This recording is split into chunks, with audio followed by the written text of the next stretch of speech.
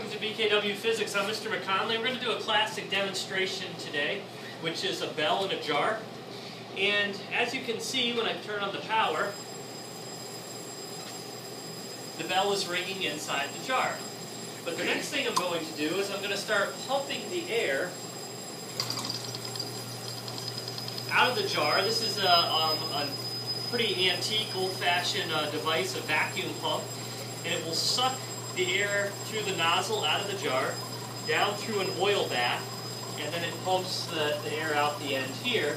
And so what will happen is slowly the air is being pulled from this glass container. And you may already notice as you're listening, and it might be hard to hear on the video, but the people in the room can verify that the bell is getting quieter. Agreed? What this shows us is that, remember, there were two types of waves. There were material waves and there were electromagnetic waves. Material waves need material to travel through. Sound is a material wave. So when we take away the material, air, now the sound has a lot of difficulty. In fact, it can't travel.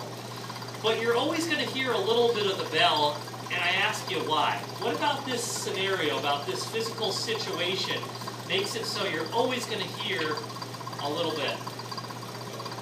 The sound can travel up through the wires. Very smart. Good answer, Luke. So the sound can travel up through these wires, shaking those wires, and then actually you're hearing the wires shaking because eventually they come out here, so you're vibrating the metal, and you're actually going to hear through the wires. Because there's no way to suspend the bell, really, and not have it touch something. This is the best I could do. So at this point, I've sucked a whole bunch of air out, and you can probably even tell on the video that it's a lot quieter than it was. And then I can let the air back in as the bell continues to ring. Hopefully. Yeah, we're getting there.